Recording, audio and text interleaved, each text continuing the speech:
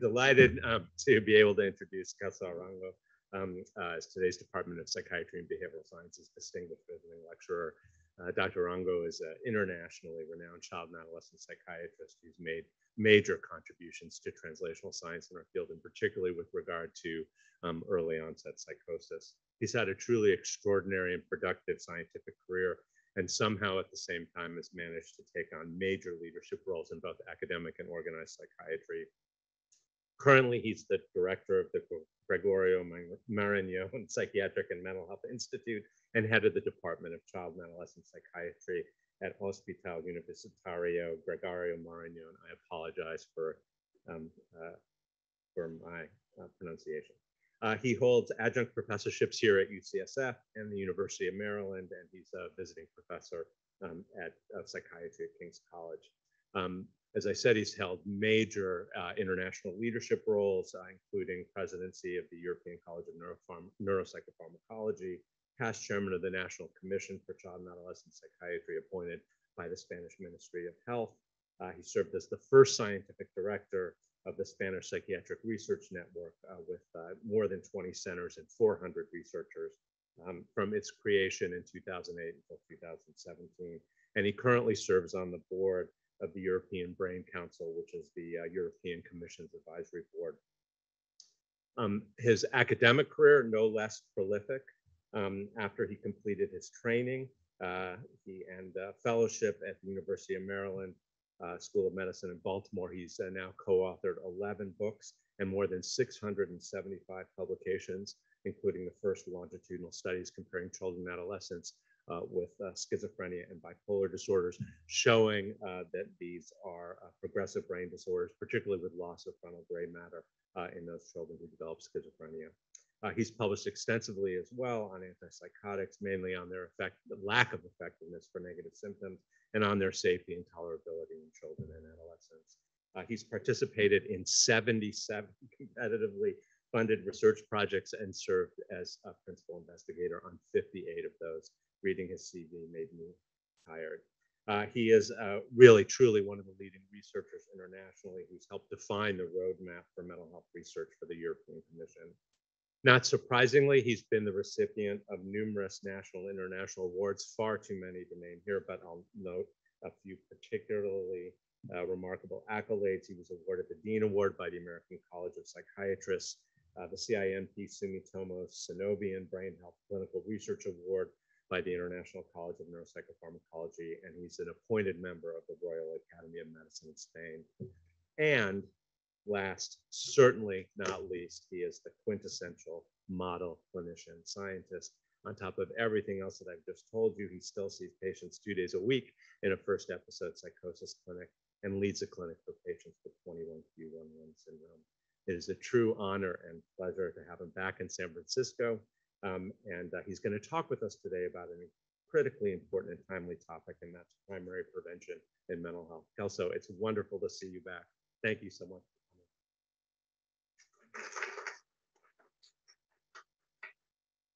Thank you very much, Matt, for that really kind and probably excessive and very generous introduction. And I have to tell that I'm really glad to be back here. You know, we spent a sabbatical with Mara, my wife, and my 3 kids here in 2014, and I really had a wonderful time with many of you here in the audience. So it's really nice to be back home. So today I will be talking about primary prevention. This is not one of my regular topics. This is just to show you how my work has evolved since I was here in 2014 and the type of research and clinical work that we are doing in my institution. And again, I will remark that it will be about primary, not secondary or tertiary prevention that I will be talking about. So this is my conflict of interest, public and private funding in the last 10 years. And this is the outline of my 42 minutes talk. Introduction, prevention in psychiatry is something we hear a lot about, but probably we don't do much about. Then something that I've been working with, actually with some of the people that have been at UCSF, like Oscar Marin and Mara, my wife, trying to shift the focus on therapeutic windows that are open during development. And then I will give you some practical examples of how does all these, studies, research, theory translate into better practice and better quality of life for the patients that we take care of. So if you will have to leave now, this will be the take-home message and the highlight of my talk. And this was said by Fred Douglass.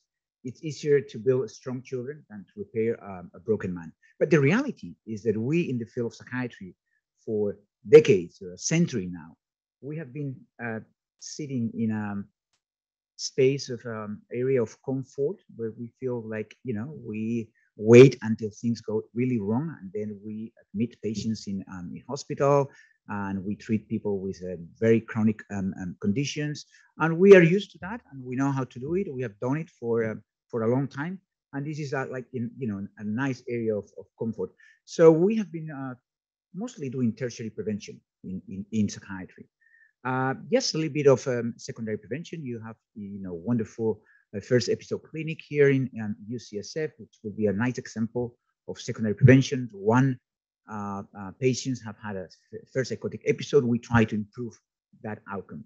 But what about primary prevention or even primordial or promotion of mental health? Well, even though that we have all learned at school many years ago that prevention is better than cure, the reality is that it's really, really scarce.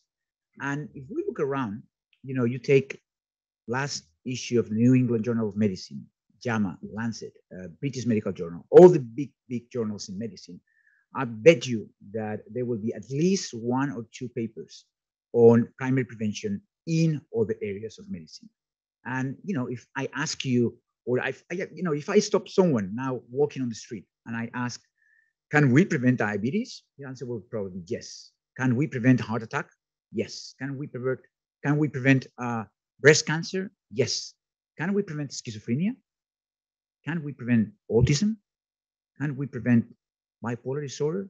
People have more doubts about if we can prevent these mental conditions as compared to other medical conditions. So I don't need to convince you. I mean, tons of papers out there that, with a really nice longitudinal cohort and clinical trials that, yes, you can prevent diabetes. Yes, you can prevent cancer. And in fact, this is the, here in the United States, males and females. In blue, you have the people who die from cancer in a given year. And in red, the people that would have died if there were no preventative measures. So the difference between the red line and the blue line is how many people live, males and females live in this country thanks to preventative measures in cancer. Well, you go to PubMed and do a search, type prevention and cardiovascular disease, and you come up with 211,000 papers.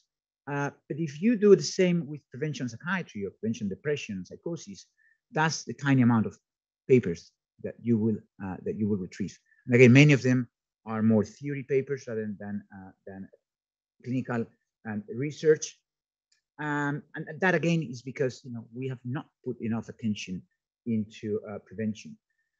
So this is a nice editorial from JAMA some years ago, and says that in a really developing country, one of the leader countries in the world called United States of America, only do I have a pointer? No. Well, it's written there. 21% of all infants, this is the US, 21% of all infants and toddlers were assessed in a standardized way for developmental delays. Only 20% in the United States. So if you don't look for developmental delays, it's probably going to be too late when you make a diagnosis of a neurodevelopmental disorder like autism, right? In terms of funding, this is probably with Wellcome Trust, the largest funding body in the UK, MQ, and this is where the money goes in terms of funding. So around 50% underpinning research and etiology, and then 4.5% at the very bottom, prevention of disease and conditions and promotion of well-being. So that's, huge discrepancy into how much funding and interest and publications go into prevention in mental health as compared to other areas of medicine. Well, I strongly believe that things in our lives, things in the world happen always for good reasons. It's not a matter of chance or some mysterious or spiritual things. And the two main reasons why we're not that interested in prevention in mental health as compared to other medical specialties maybe two. One, it's not possible. Yes, we can prevent, all those physical conditions, but we cannot prevent mental disorders. And the second one will be, yes, they can be preventable, but it's too expensive. And, there is a limited budget, and the budget should go wherever it's more cost efficient. So as researchers, we should rule out the null hypothesis here. And for the first one, it's not possible. I'm going to bring you some data and recent data published in the last 2 or 5 years showing that it is possible.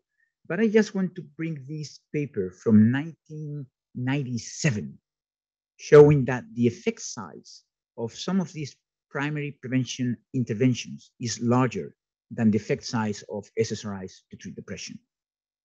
So we have known for a while. So it cannot be an excuse that we are not doing it because we don't have data showing that it is effective. And this is for primary prevention. Secondary prevention, and again, I will not be talking about, but that's clear. You treat ADHD, and chances that these kids will not grow up as having a conduct disorder or substance use misuse are like half that if they're not treated. So it is possible.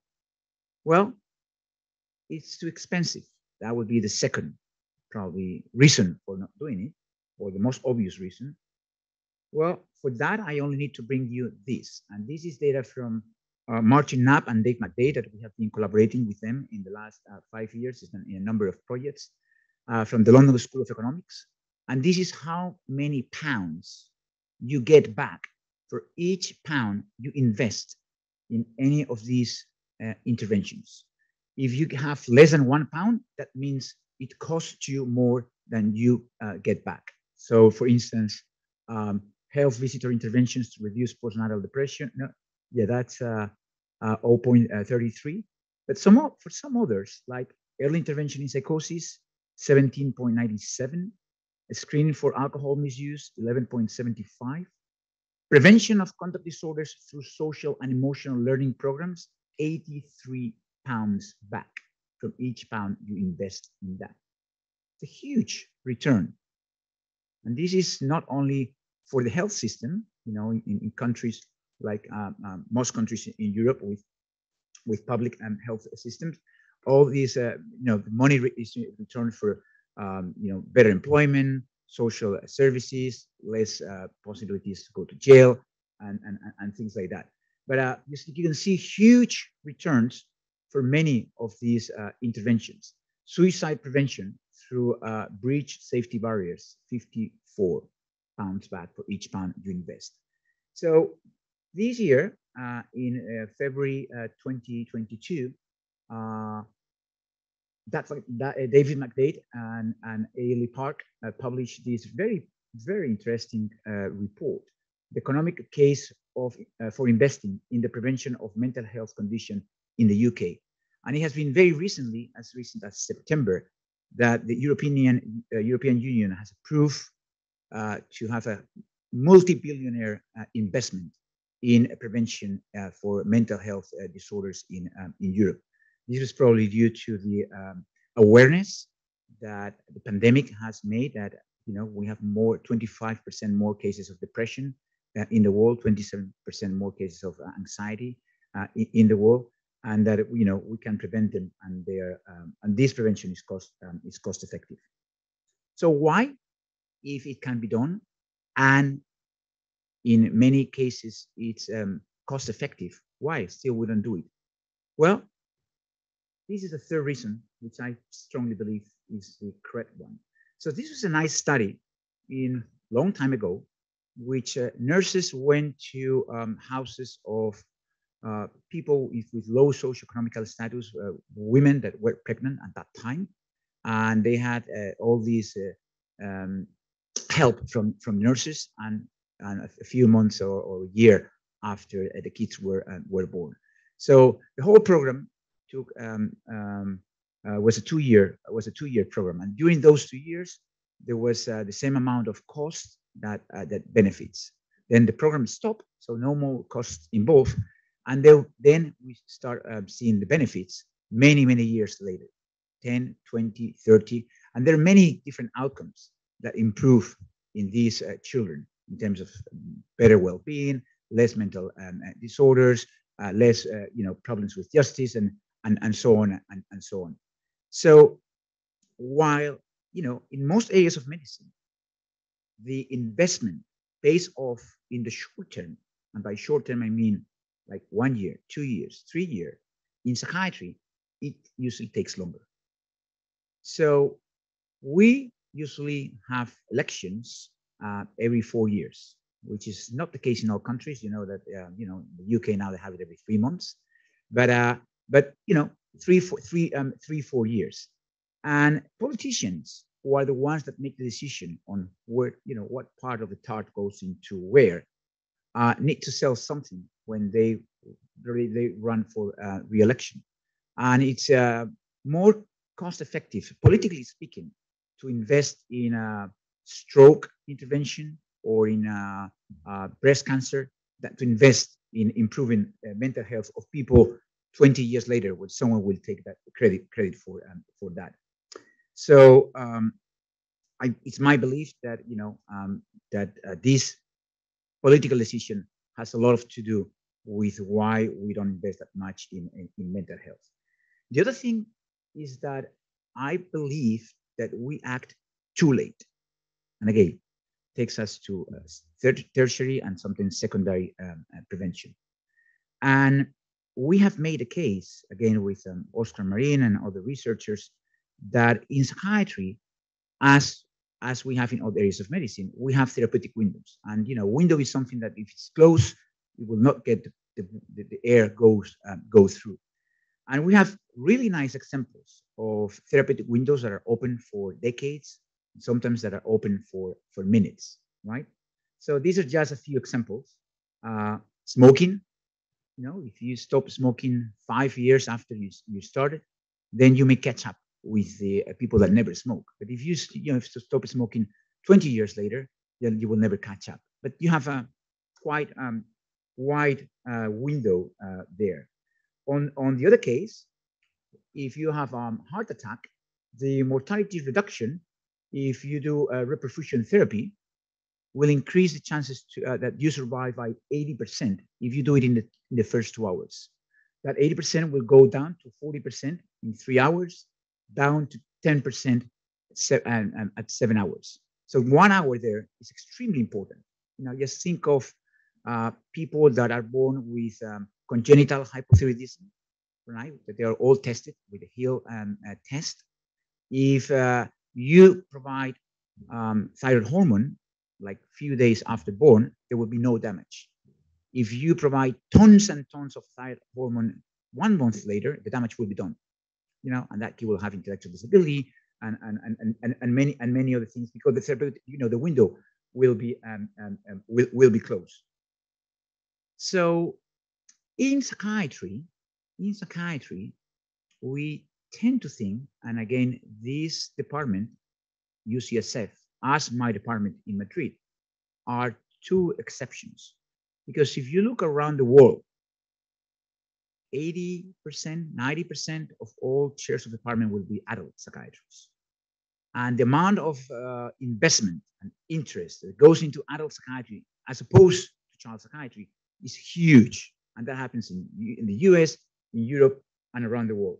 When the reality is that this is a very recent paper in Weill Psychiatry, the mean age for all mental disorders, all of them, and here you have bipolar, you have depression, you have PTSD, you have OCD, all of them is 14.5 years. And that's the mean.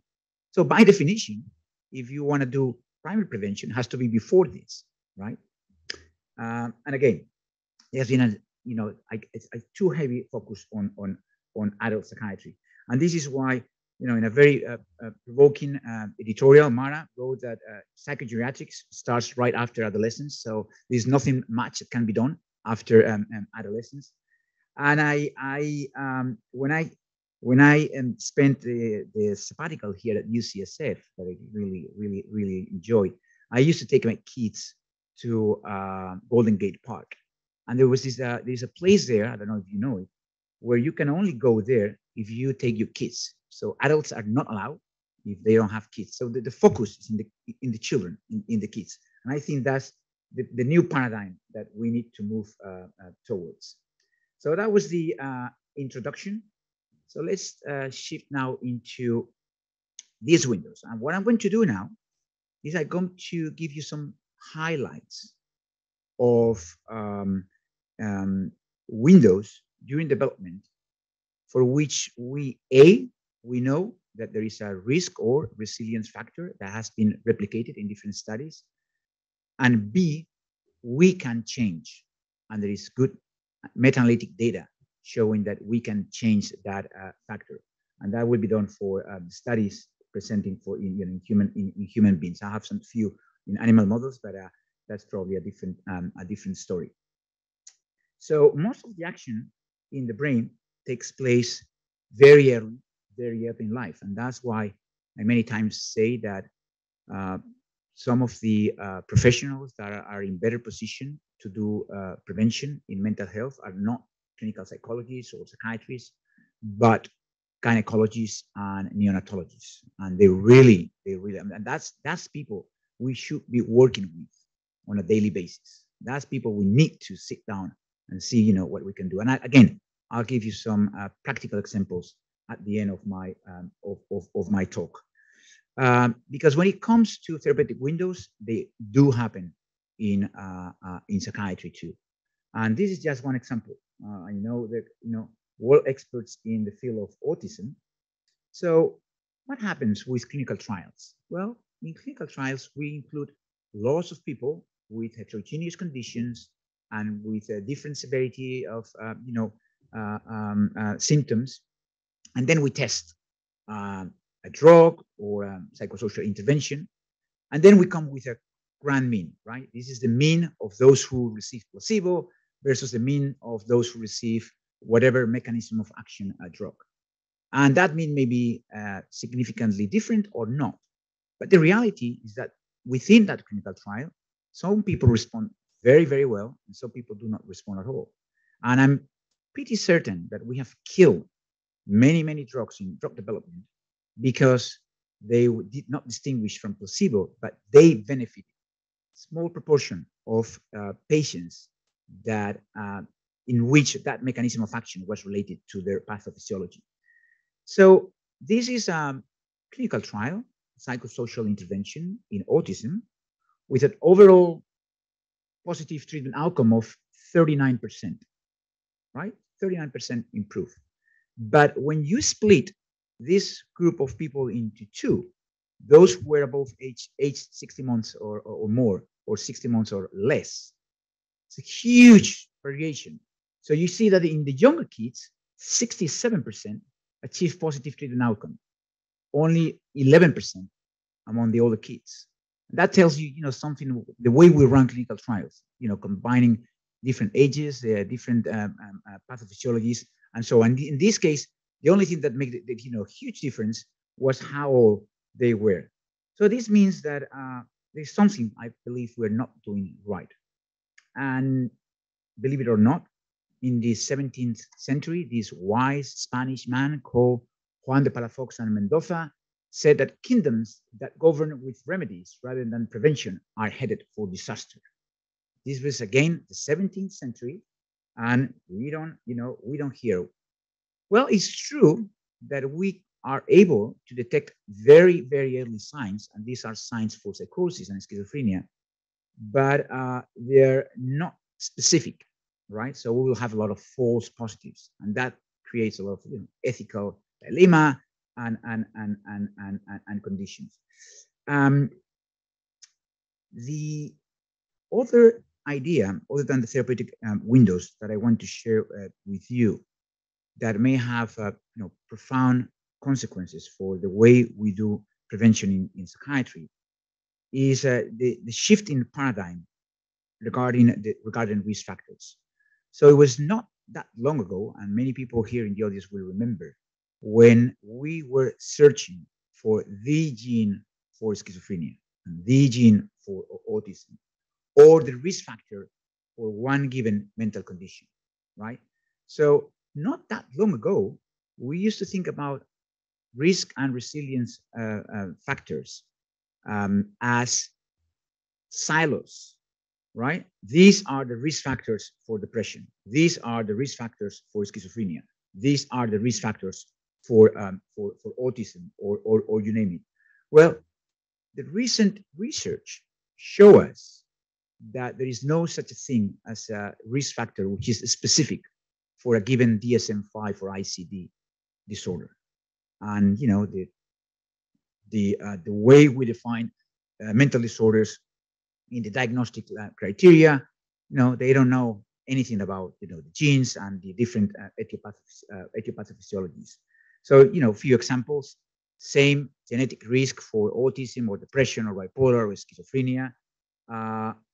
If you have schizophrenia and you have an offspring, the chances that your offspring will have schizophrenia are more or less the same as having depression or bipolar disorder. So it increases the chances to have different conditions. IQ will increase, low IQ or very high IQ will increase the risk to have schizophrenia, but also bipolar disorder and so on. So all these together has made that now we conceptualize mental disorders in a more dynamic way, and also, I think, more positive way for changing the outcome. So I think it's less deterministic in the sense that this single risk factor will increase chances to have this given condition, and there is a magma of pluripotentiality in which, depending on what is your genetic background, but most importantly, whatever can be changed, what happens to you in life, in utero, before you're born, early years of life, will make that you end up having a mental disorder, or you don't have a mental disorder, or you have a mental disorder that is more or less severe with a better or worse outcome. So now I'll give you some examples. Primary prevention can be done even before we have a fetus, so before conception, and we have good studies about stress in mothers.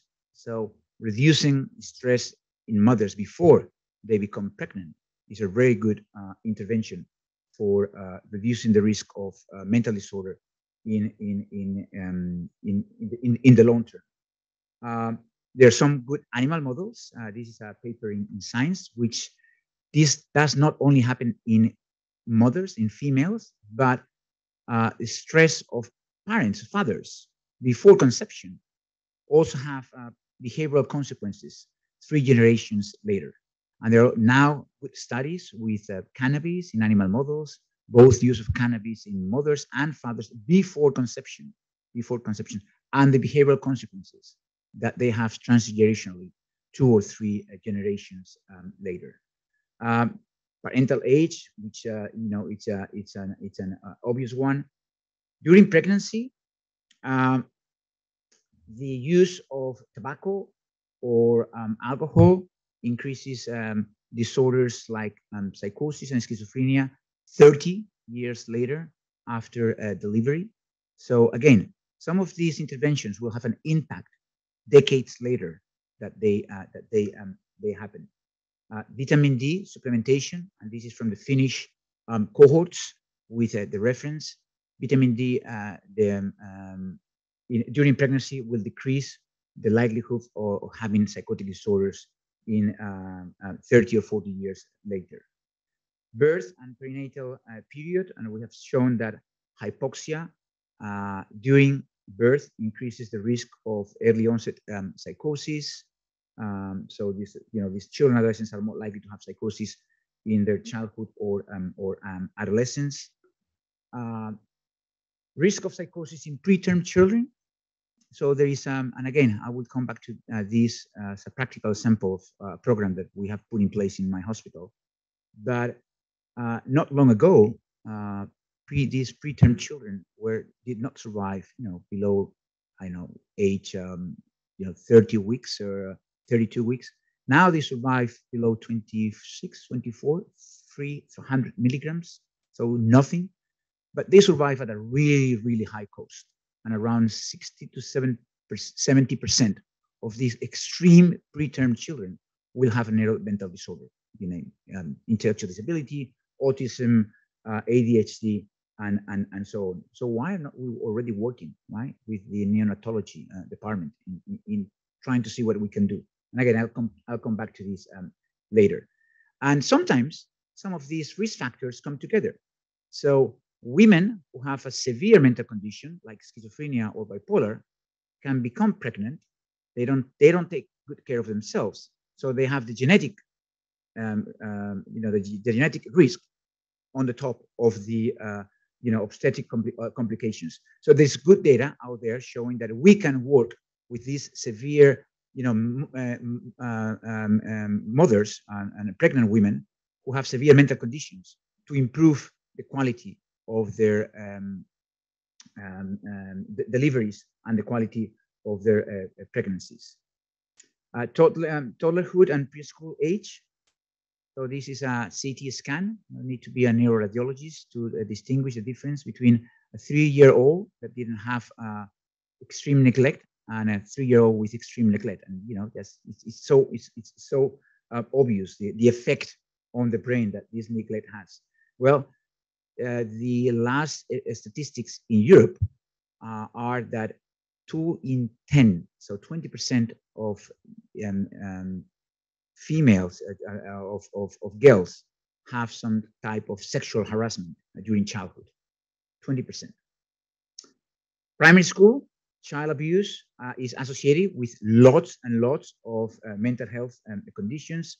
And again, one of the messages here is that there is no specific link between a risk factor and a mental disorder. And if you're bullied, then the chances that you will have psychosis or you commit suicide or you have substance misuse is increased. And some of these risk factors interact with each other. So here you have bullying and maltreatment, and they increase the chances to develop psychosis 6 times, not twice, not 3 times, but 6 times. So can we do anything to prevent this? Yes, we published this very recently, this meta-analysis in JAMA Pediatrics, showing that we can reduce bullying at schools. And this is very important for kids that already have some signs of mental disorders. And believe it or not, the population impact number, so how many people do we need to have one, right, that does not have the outcome, is around 100. So if we establish an anti-bullying program in a school, we only need 100 children to prevent 1 case of bullying. What is the population impact number for reducing one death taking aspirin after a non-hemorrhagic stroke?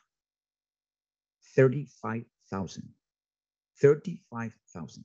What is the PIN, the population impact number, for reducing 1 case of cancer with the vaccination with the human papillomavirus in girls? 400. So we're talking about numbers that have, things, very early interventions that have a higher impact of some of the interventions that are taken for granted outside, in medicine, like taking statins and things like that. So we can prevent child abuse, and this is one of the many meta-analyses. Of course, one of the obvious reasons, for you that are all very good and very clever and very good researchers, is causality, right? To what extent there is causality here? This is a really nice paper published in the American Journal of Psychiatry. We know that as a rule of thumb, 8% of 8-year-old kids will have auditory hallucinations. That's normal. We don't need to do anything about that.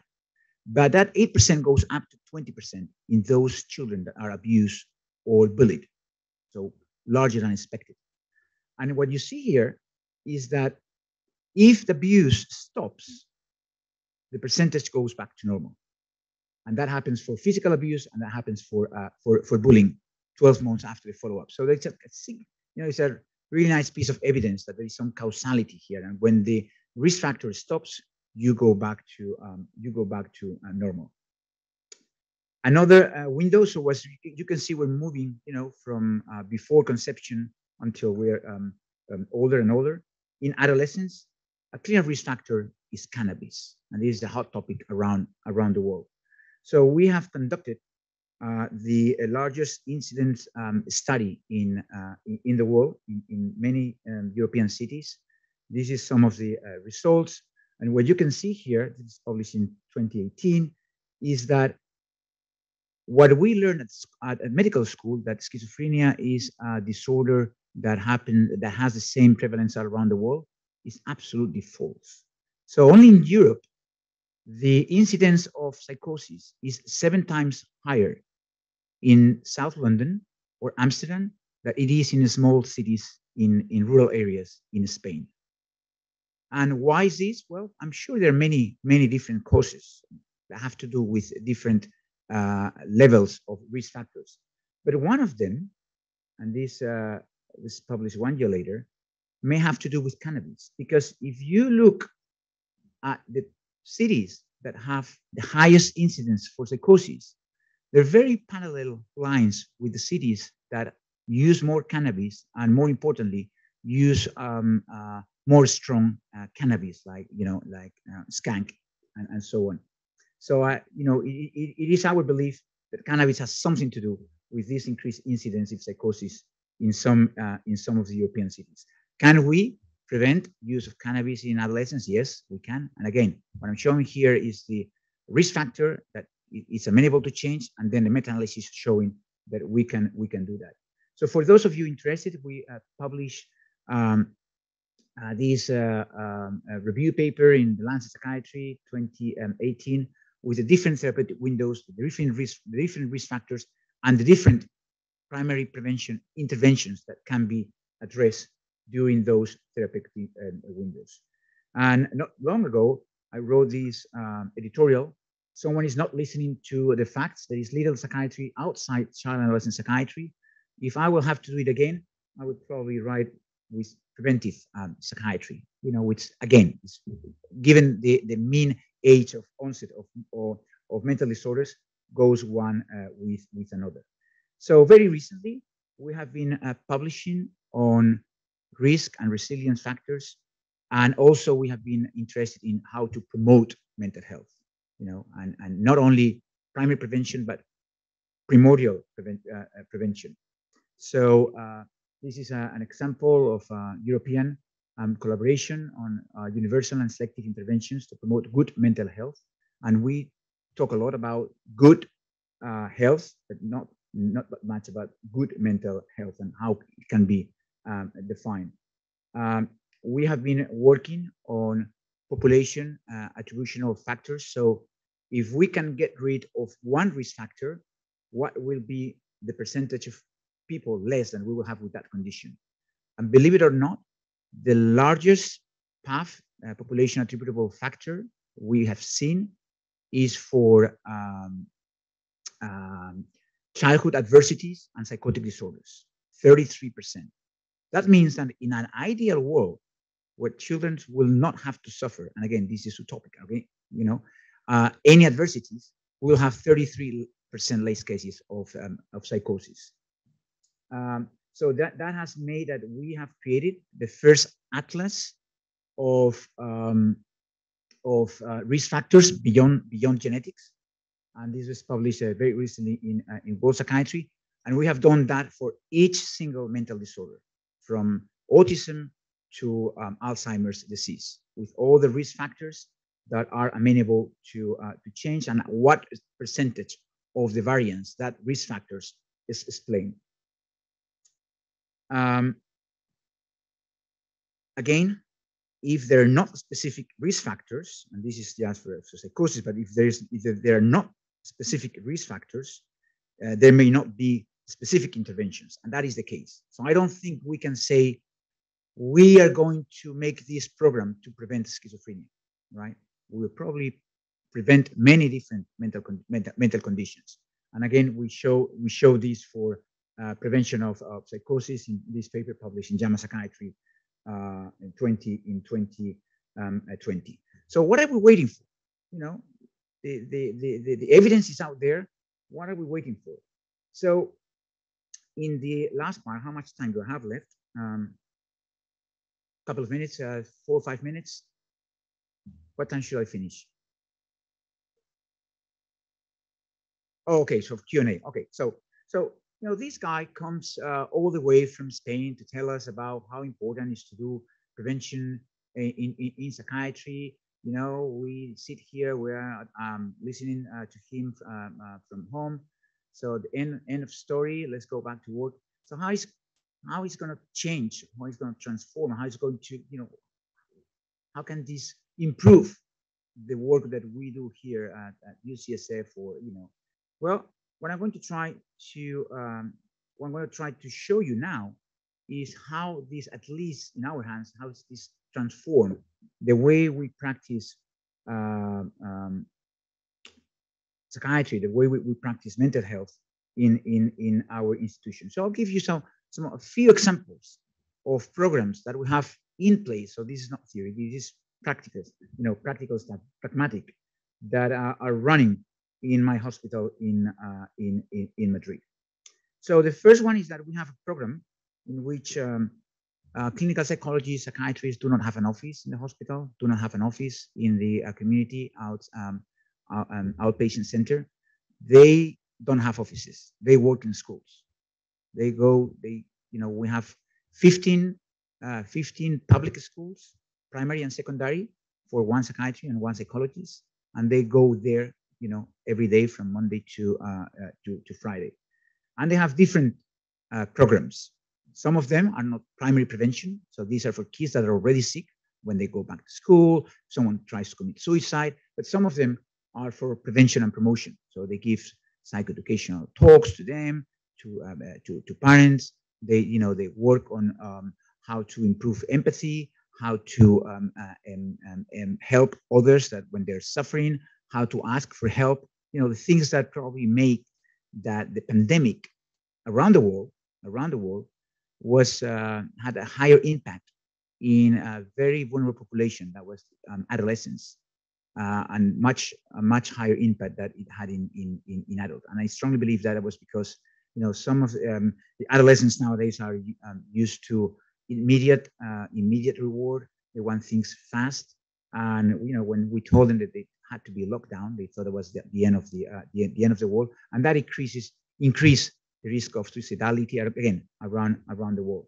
So we're very much into working in hospitals, and actually WHO released the most comprehensive and longest report ever from WHO on mental health 4 or 5 months ago, advising that we should change the way we provide services in mental health. And this was one of the examples they gave. We have to go, you know, where the people are rather than having the people coming to where we are. So this is you know, it's a clinical program. It's a clinical program, and of course we embed some research. So our last clinical trial, which is not published, so this is just in methodology, we're working on the paper. In our last clinical trial, we did not randomize patients to receive a drug or placebo. We randomized schools, 20 schools, to receive intervention to reduce bullying or to continue as they were. So we included more than 6,000 students in this clinical trial with a baseline assessment, post-intervention 1 year later, and a follow-up was supposed to be 1 year later and happened 2 years later because of the pandemic. And what we saw in this clinical trial, that again is not published yet, is that, sorry about, because this is it's in Spanish, but it's very easy to read, is that We didn't see any difference in secondary school. And again, this talks in favor of the therapeutic window. It's probably too late to work on values and work on empathy at this age. But we saw a time by group interaction in primary prevention. And most importantly, we selected only public schools that had classes of children with special educational needs. So there is a world tendency to have less schools for or special educational schools and integrate kids with autism or the neurodevelopmental disorder in regular schools. But there, which is good. I think it's a way to go. But it comes with a risk, and the risk is that, especially during breaks, these kids are usually bullied, right? When there's no people around. That's a high price. So we had a number of around 300, 400 kids with special educational needs in this clinical trial, and they also show a reduction of bullying. So the bullying here, I don't have data, but the bullying here was 4 times larger in kids with special educational needs, and the effect was again larger in the reducing bullying in this specific cohort of children. So this is an example of how to do primary prevention, also from the clinical and the research perspective. This is the second one. In 2016, we started this clinic in which everyone, any age, with a known genetic condition is referred to us. And this is a genetics and mental health program.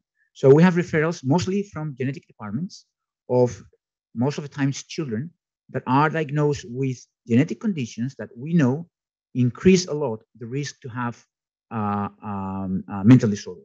You name it, 22q11, 22q13, Prader-Willi, and many of them.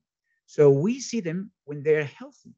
So they don't, most of them don't have any single mental condition. And we work with them, we work with their families, we work with the school, we try to reduce risk factors, we try to reduce stress, we try to reduce bullying. For 22q11 that have 20 times, they're 20 times more likely to have schizophrenia than the general population, and 50% of them will have psychotic symptoms. When they go to get to the adolescents, we explain them, how cannabis may be more detrimental for them than it is for the general population. So we do a cognitive functioning, try to adapt the expectations that parents have depending on what's their IQ and so on. And again, this is what we do with them in this behavioral genetics clinic. Screening, parenting support, coordination with education, family support, neuropsychological assessment, and depending on what age they are. So this is another example of primary prevention, because again, most of them are healthy by the time we see them for the first time. We also have a psychosis prevention clinic. These are either people that are selected based on risk factor, like it will be selective primary prevention because their parents have schizophrenia, or because they have some early signs. That would be indicative primary prevention. And what do we offer to them? Well, all these interventions, linkage, extensive work with schools, diagnostic, neuropsychological, and parenting assessment, parent education, and so on. And again, we do this with offsprings, again, healthy most of the times, offsprings of parents with severe mental disorder, or kids that are referred to us because they have some very early signs of psychosis. And does this work? Well, it seems to work. This is a meta-analysis published in the Journal of the American Academy of General Medicine and Psychiatry, showing that interventions decrease the risk of having a mental disorder by 40%. 40% in these offsprings of parents with severe mental condition. So I guess this is something we should be doing. More recently, we have started this other clinical program with the neonatology department, in which we assess and see for the first 6 years all extreme preterm babies, and we work on the bond. We work on the very early steps. Not all of them survive, but the ones that survive, we try to work with the parents and try to detect early signs of autism or any other neurodevelopmental disorders. And with that, I hope that I convince you that primary prevention is not science fiction. And if you're not convinced yet, you can read this paper that is about to be published in a couple of weeks with Paolo Fusapoli from the King's College of London. And I will conclude by saying that there is little interest in preventative interventions in our specialty. That I strongly believe that there should be a priority for in the next years to focus in the very early intervention, taking into account these therapeutic windows, and that primary prevention programs that have been shown to be cost effective should already be implemented in all our departments. And I will thank the many researchers in our research group that are responsible for many of the data that I have shown. Thank you very much.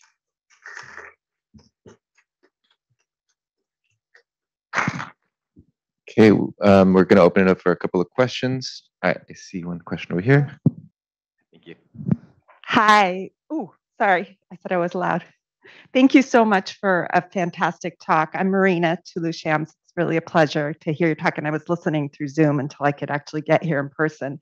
So I'm a child psychologist and also trained as a prevention scientist. So this talk was just really phenomenal and thought-provoking to me.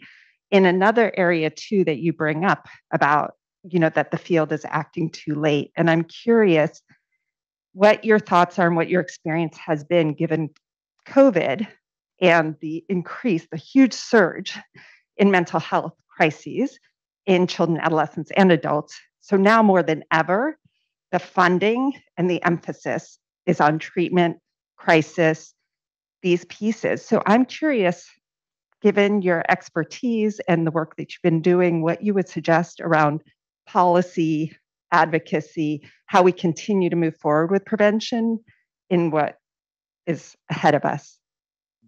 Yeah. Excellent question. It was already 2 years ago, like a few months after we had the first wave, which was terrible. I was just talking about this in Madrid in March 2020. When I, at that time I was the president of the Spanish Society of Psychiatry, and I mentioned that, the mortality that we're seeing based on how many people die from the infection itself is going to be ridiculous as compared to how many people die from the consequences that the pandemic will have for the health systems, regardless of being infected or not. And the reality is that life expectancy in Spain is 3 years lower than it was 3 years ago. And a small fraction of that is based on the people who died infected by COVID.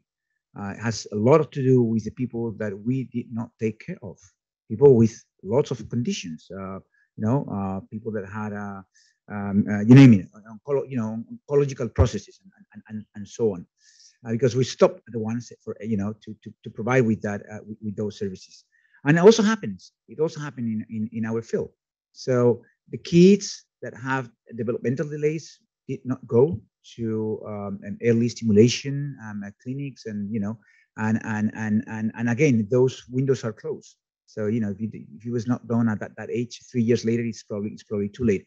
So I strongly believe that the pandemic had a really negative consequences, and even more so in people that don't have anything to do with infection. On the other hand, I believe that this pandemic has had a positive outcome for our field.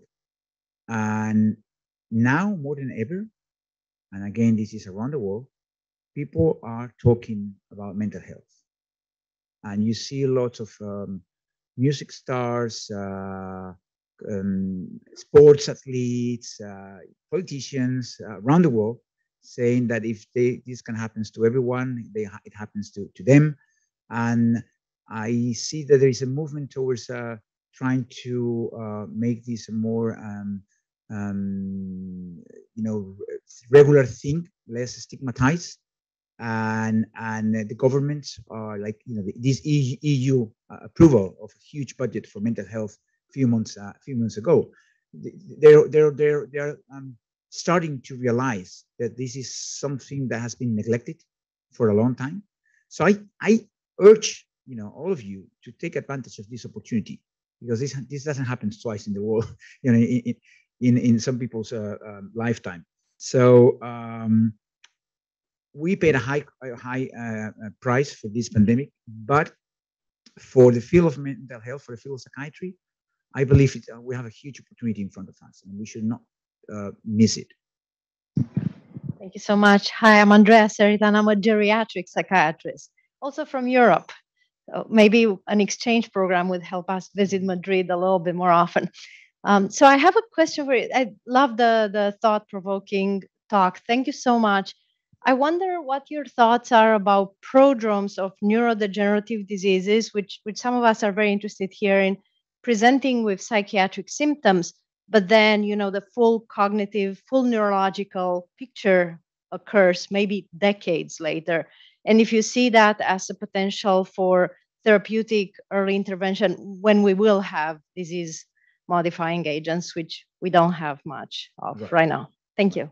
Yeah. So great question. That I show my conflict of interest in my second slide. I should have said that my major conflict of interest is my area of interest. So I'm a child psychiatrist, so that I'm biased.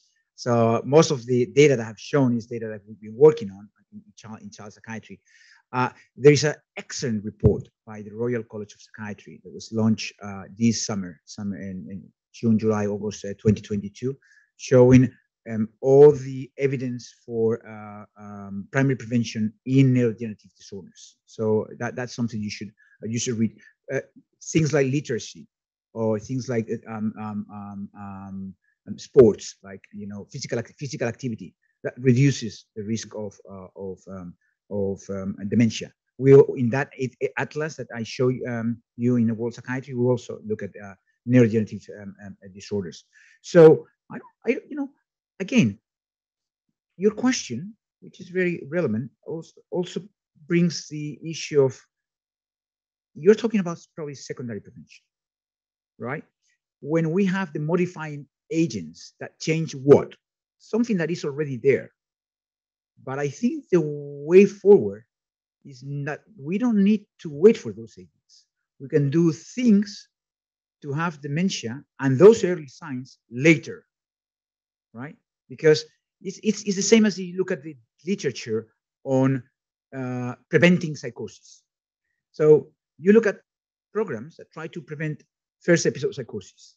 The reality is that is 90% of the time, that's not primary prevention, because those subjects already have depression, already have anxiety, already have other mental conditions. Yes, they are less severe, right? And only 20% of them will convert into schizophrenia, but 90% will end up having some mental condition which is already present by the time, at baseline. So that in itself is secondary prevention. So my idea here is more moving towards earlier on, using things so they don't have those early signs that are probably sign of a already mental condition. Thank you.